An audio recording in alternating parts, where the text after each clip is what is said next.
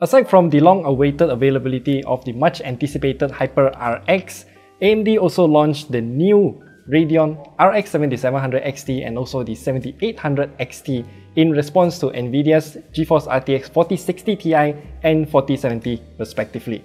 We managed to get our hands on the 7700 XT this time, but we are only going to test the graphics card first. We are gonna leave the hypr-rx feature for another time because there are currently still no games available that support this feature just yet. The card we have here is the Sapphire Pulse Radeon RX 7700 XT equipped with a dual fan design and Sapphire's angular velocity fan blades. Basically, it's their own custom fan design to improve the airflow and air pressure to further level up the cooling performance. Now, the RX 7700 XT is in direct competition with NVIDIA's RX 4060 Ti. However, the VRAM on this AMD card is actually similar to the 4070 instead.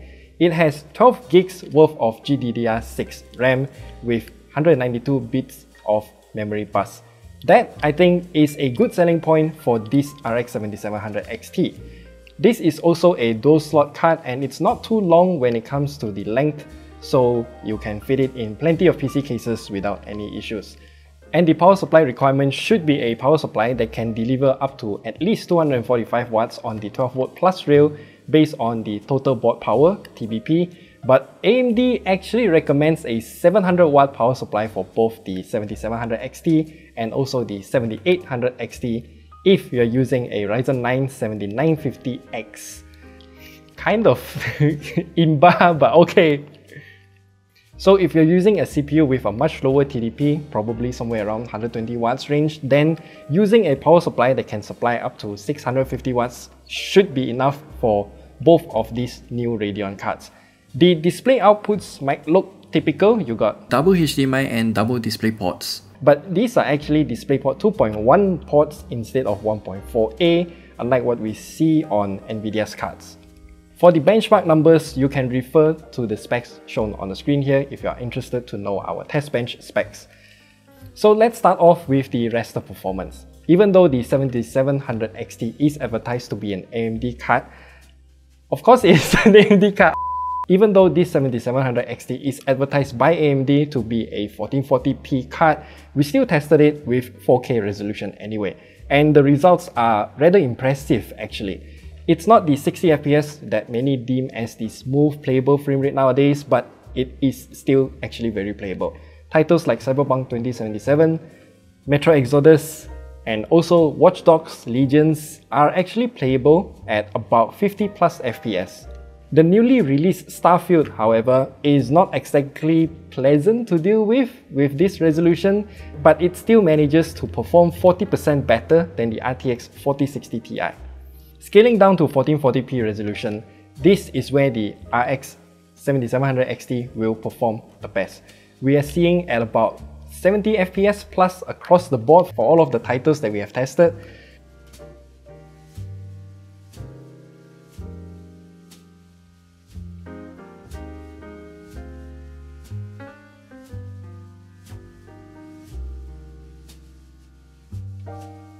Well, except for Starfield, of course, which runs at an average of around 56 FPS, while the 4060 Ti is only averaging around 43 FPS.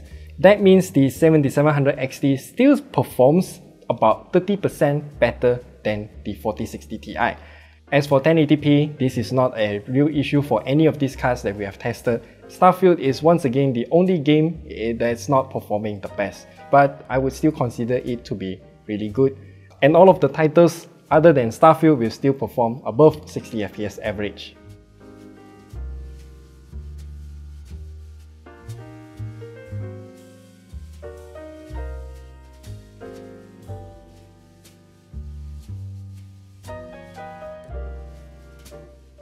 Moving on to ray tracing performance, as there's still no way for us to actually test how much you will get in terms of performance boost when hypr-rx is turned on.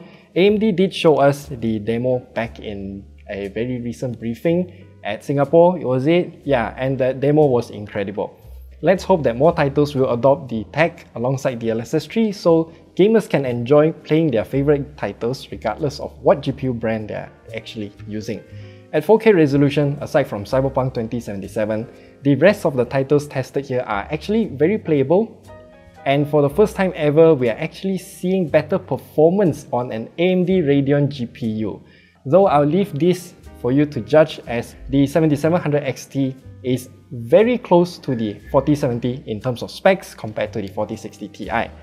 As for 1440p, not only that we can see more than 80 FPS on the titles that we've tested aside from Cyberpunk, the 7700 XT is once again showing better performance than the 4060 Ti most of the time. Even at 1080p, we can actually see that the 7700 XT easily maintains above 60 plus FPS for all of the titles that we have tested, which makes the 7700 XT look like an actual viable option for GPUs at this price point. How is that possible though? Well, we have to take a look at the power draw of this card, and this is where the mystery will be resolved. We are seeing at about peak 232 watts of power draw for this 7700 XT alone during synthetic tests and actual game tests. If we compare it against its competitors, then its power efficiency is definitely not that good, because the 4060 Ti and 4070 Ti only draws at around 165 and 203 watts peak respectively. The load temperature on the other hand is looking rather okay, although the GPU load temperature is peaked at around 71 degrees Celsius during our synthetic tests. Actual load during gaming sessions though is around 66 degrees Celsius. The fan noise is almost inaudible throughout the entire test, and yeah, we are even very close to the GPU when we are listening for fan noise. Memory junction temperature remained at around 84 degrees Celsius throughout the test, which is not too bad as well. But the only temperature that I'm not comfortable with is the hotspot temperature, which peaked at around 97 degrees Celsius during heavy loads and 91 degrees Celsius during gaming sessions. Though AMD still addressed this and told us that it's within their safe limits, so As the direct competitor of the 4060 Ti, which is priced at $399 for the 8GB VRAM model and $499 for the 16GB VRAM model, I can clearly see that AMD is focusing on the usual strategy of price over performance ratio for its Radeon GPU, despite not having that power efficiency when compared to its competitors.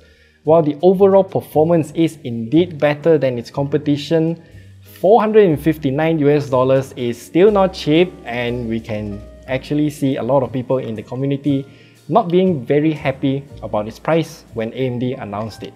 I do agree that the price is somewhat on the higher side, but at the same time, it's a new option for gamers who don't feel like paying for the 4060 Ti 16GB model that doesn't actually offer any significant performance gain other than its VRAM, which you're not gonna utilize most of it anyway, except for AI usage and whatnot. There's definitely a lot more potential that we can see in the future for these kind of cards, especially when hypr-rx is officially available in more games. And then we will also conduct yet another round of testing when we compare DLSS 3 against hypr-rx, because it's an exciting time for this kind of AI doohickey to improve your gaming performance and whatnot.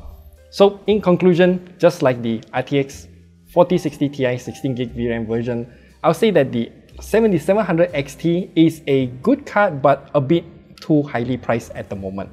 Will I still recommend this card? Well, maybe if the game devs are actively pushing on support on the adoption of hypr-rx.